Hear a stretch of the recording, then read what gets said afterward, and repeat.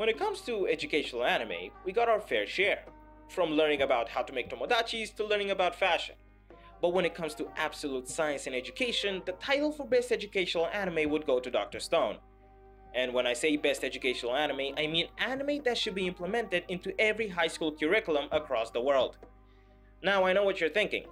Dr. Stone? An anime about a doctor taking care of stones? Close, but no.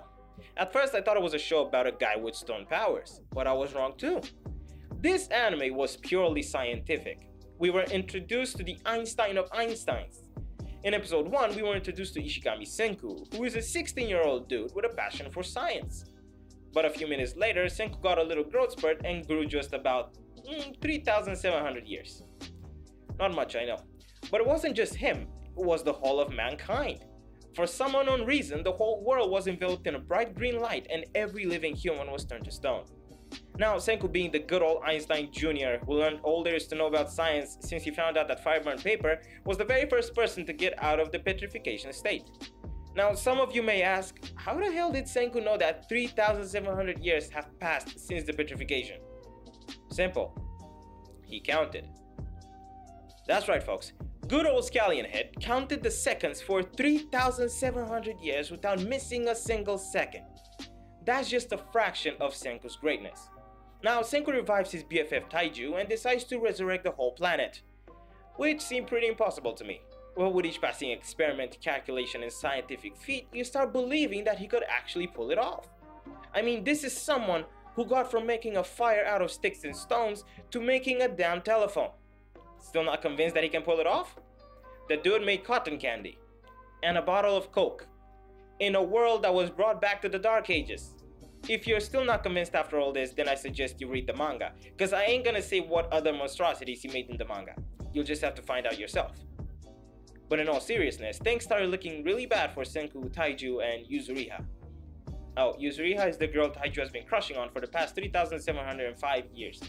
The thing is, Senku revived the strongest man alive in order to protect them from some angry lions who escaped from a local zoo. His name was Tsukasa. Now, this extraordinarily strong human didn't really like the idea of Senku reviving everybody. Tsukasa wanted to destroy the adult statues and keep the kids and the teens. So Tsukasa now saw Senku as a threat and decided to kill him. Which he did. But we managed to find out that by being petrified, the petrification state also fixes everything that's wrong with your body, including deadly diseases. You could be petrified as an old dude with back problems and wake up as a 10-year-old inside an 80-year-old body. Pretty neat. So in the end, Senku was brought back to life. He then tells Taiju and Yuzuriha to go back and stay with Tsukasa and pretend that Senku is actually dead, while Senku will go somewhere else and prepare to go to war with Tsukasa. Now this is where things get interesting, because it turns out that there were other people who were actually alive in that stone world. Turns out they were from a village called Ishigami Village. I know, that's Senku's name. Why does it have Senku's name, you ask? Because it turns out that Senku's old man was in space with some other dudes when everyone turned to stone. So they kind of started civilization from scratch. And so Senku had to go through a long process of getting the villagers' trust and getting them to work with him and join the Kingdom of Science and go to war with the Tsukasa Empire. There is no way you won't love Senku. With each passing episode, you get to love him even more. And not just him, but every character has something that you will fall in love with. Not to mention that everything Senku does will captivate you. All his experiments and everything he makes is amazing.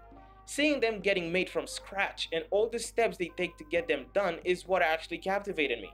And the process of making them is just as great. When he said he was gonna make a telephone, it seemed impossible. But he did it. Now, Dr. Stone is truly an anime that every weeb and weeblin must watch. And if you can't wait for season 2, then read the manga. But if you haven't watched it yet, then go do it. Right now. Trust me, you're gonna see some really amazing things.